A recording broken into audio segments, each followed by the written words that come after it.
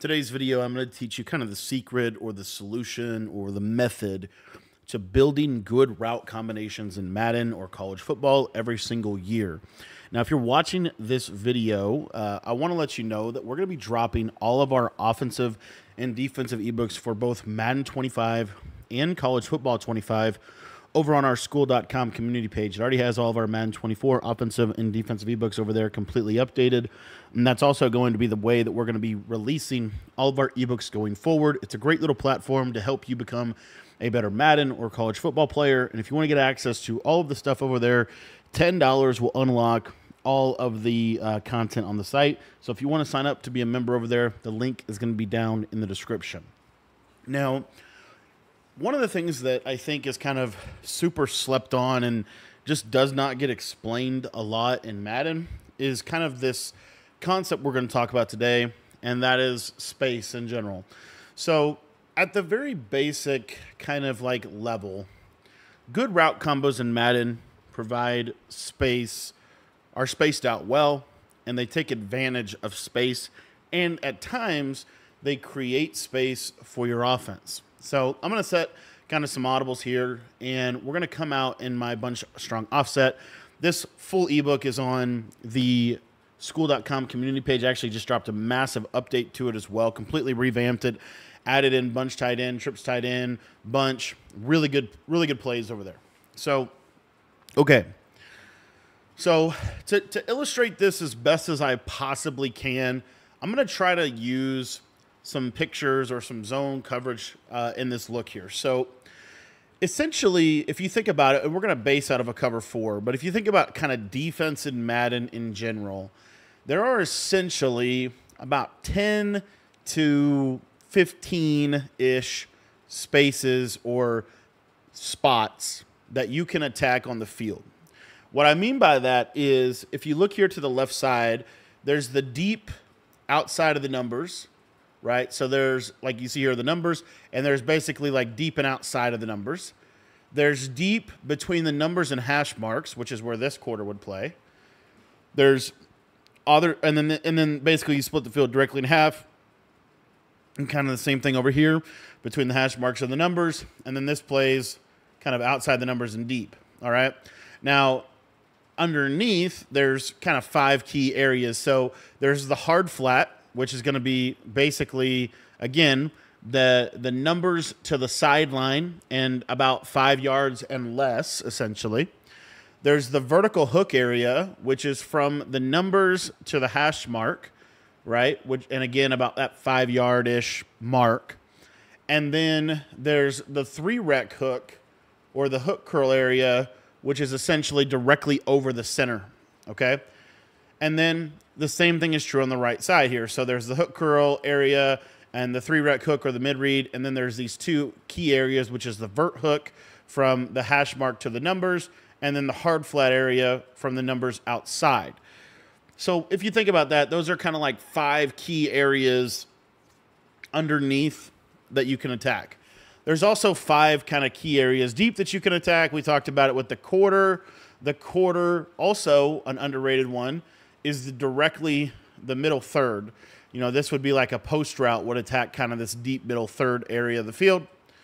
And then also you have kind of the same thing on the other side.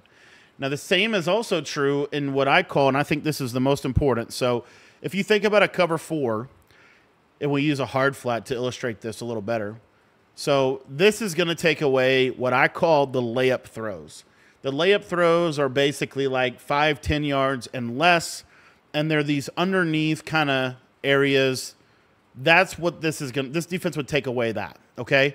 There's also what I call the 3-pointers or the big play throws, which are the deep, and I want to specify here by moving these guys back, the deep space that we just showed you, the 5 deep spaces. So there's 5 underneath spaces, there's 5 deep spaces, and where there's the most variation in Madden is the 5 underneath spaces. So just imagine it's essentially 10 yards and down, right? So you could look at it this way, but when you play hard flats, oftentimes it's going to be more practically, it's going to look more like what I'm about to show you, where these guys are kind of defending down in these little pockets, super underneath, okay? And typically, of course, with one user defender, but in general, this is kind of how things would shape up.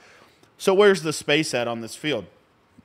Well, there is from about 5-ish yards, 5 to about 30 yards. Really, it's about that 10 to 30 yard range. There is a significant amount of space. So again, if the ball's on the 30, right, that means, you know, if I had a streak to clear out space, it would actually, these deep zones would actually continue to run super far back, okay? So the biggest point I want to make here is, as you can clearly see, the majority of space in the field against this defense, this basic coverage, is going to be in the intermediate area of the field. I call this the mid-range jumpers. If you think about an NBA basketball game, that is where the majority of points are, especially by really good players. That's where I think the majority of skill becomes. So what do I mean by that intermediate area? I mean between about 10 to 30 yards and in those 5 spaces. So for example, this cloud flat will drop about kind of in this area right here. Same thing over here, right? So this is kind of that intermediate outside the numbers attacking area. If I was using zone drops, I could actually drop or shade up. That would bring these hook curls back super far, so they would play back in here, right? And so, of course, the what's open, obviously, and we'll show you real quick. You know, this is the middle, the intermediate middle.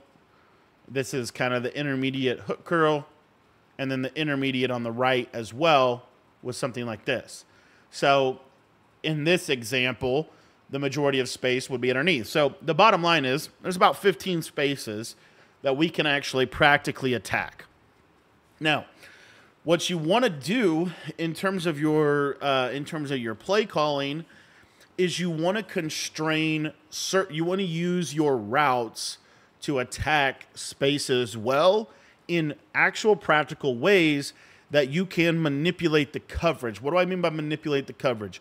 Typically in Madden, that's going to mean high-lowing the coverage or high-lowing the space on the field that you want to attack. So let's use this concept here to the right side. Let's say I want to attack this right side of the field. What I want to do is I want to have a streak to kind of clear out zone. I want to have a corner, which is going to get to that between 10 to 35, 40, 10 to 40 yard corner route. And then I'm going to have a below 10 yard flat route. So if we were to go back to the main coverage here, the layup would be the flat route. The 3-pointer would be the streak. And then the mid-range jumper is going to be the corner. So most oftentimes, as you'll see here, the corner is what's going to be open to the sideline. Now, again, I got to throw that a little bit better, but in general, that's what we're trying to do. So now let's talk about the constraint that we are playing, or the constraint that we're putting on the defender. So the stress, the defender that we're stressing, I gotta work on my freeform. The defender that we're stressing is really this flat defender, because we're basically saying, based on how that right side slot corner defends us, we're either going to throw it to the flat or to the corner. Now, another variation of that is what I just showed you with the double corner. So the double corner is the same thing. The only difference is now we have a 15-ish, 20-ish yard corner route, a 35-yard corner route, and a clear-out streak. We could also throw a flat route right here, all right? And what this does is it, again, constrains the defenders, and we're able to attack. Now, let's talk about how you can complement your routes. The biggest thing here is understanding that most defenses are designed to allow you to throw intermediate routes. What that means is most coverages are basically designed to allow you to throw intermediate routes because those are the most difficult throws to be able to make consistently. However, in Madden, what a lot of people will do to kind of stop some of the things that we want to try to do is they will do what's called stacking, or flooding a side with zones, bracketing space. So instead of 2 defenders. Now we're going to add a third layer, which is going to be this deep flat, and then we're going to have a middle third. So as you see here to the right side, we have flooded this right side with zones, and what we've done is we've kind of allowed the back side of the play to be a little bit more vulnerable, because we have, if you look at the numbers here, 1, 2, 3, we have 4 plus the middle defender. So then what that means is we only have 3 defenders that we can play defense with on the left-hand side. This is why when you attack with the first thing I showed you, then you oftentimes want to come back with a play like dagger, where we're now going to create a high-low on that left side defender and attack kind of that intermediate space in the left side of the field. What this ultimately does to most people in terms of how they want to defend you is they're going to start to do what's called double flatting on both sides, or double Mabel coverage. What this does is it places a low flat defender, an intermediate flat defender, and a half defender. So if we just look at kind of how the flow of the coverage is going to play, where's the vulnerabilities in the defense? The vulnerabilities in the defense are basically from the numbers to the numbers. So a good route combination that's going to attack the numbers to the numbers is what I call a seams concept, or a stick concept. Either one will be effective. So what we want to do is we want to have something like this play wide trail, where we're going to drag the slot, flat the outside bunch receiver, and ghost the running back. So if you look at what happens with this play, you're going to see here that we're able to create this kind of, for lack of a better word, triangle in the middle of the field, where what we want to basically do with this is we want to attack those yellow zones, that space on the right side. So if you look here, this running back is kind of attacking that low vertical hook area of the field. This drag, even though it is going to eventually be a flat, it's really going to be thrown right in here. So again, kind of attacking that left side vertical hook area of the field. This tight end trail, if you look at it closely, is kind of attacking a little bit more of an intermediate vert hook or even a mid read. And then the same is true for the post. If you watch, he's kind of coming back over the middle of the field. So what this does is it puts the user in a significant amount of conflict. Another way that we can basically arrive at the same kind of play would be to go to the play Durham. And as you see here, we have this tight end wheel route. We're going to post our slot receiver. And then what we're going to do is with this motion out, we're actually going to put our running back on a wheel so that he's going to clear out space. And then we're going to drag our solo receiver. What this setup is going to do, again, this is specifically designed to be able to attack this defense right here. So the user has to make a choice. Am I going to go to the right side seam and take it away more so like a vert hook would?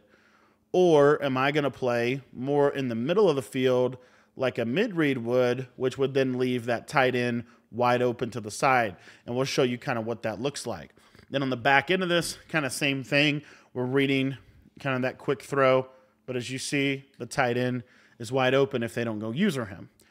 So essentially what we're doing when we're utilizing these kind of double Mabel beaters is we're putting routes together that are going to attack kind of that middle area of the field. Now, as far as putting complementary routes on the field, I do think this is important to talk about. Let's talk about having a concept side and a back side that you can work. One of the best examples of this is the double corner play, because it's not a full field read. It's really, we're looking at the right side here. So the best route that we can have on the field is really this backside drag. And the reason why this backside drag is going to be good is because if we think about how they're going to have to defend this with their user, once they see that we're running this double corner, they're going to have to go user that corner route. Otherwise, that's going to be wide open to the sideline.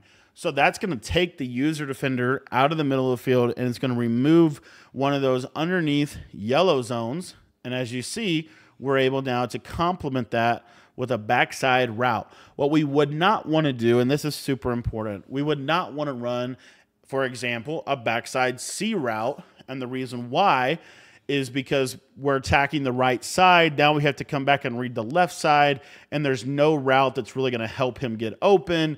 And a lot of times they can just play defense really, really well on that side.